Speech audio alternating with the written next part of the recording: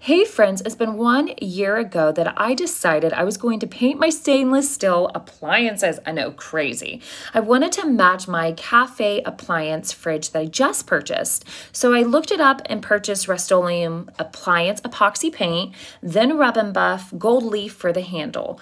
I took a sanding block, sanded with a light sand to rough up my stainless steel dishwasher, and then did 4 coats of the epoxy paint. I did use the soft roller. Look how it has turned out. I did my stove. I was so nervous, but I'm absolutely so thankful I did it.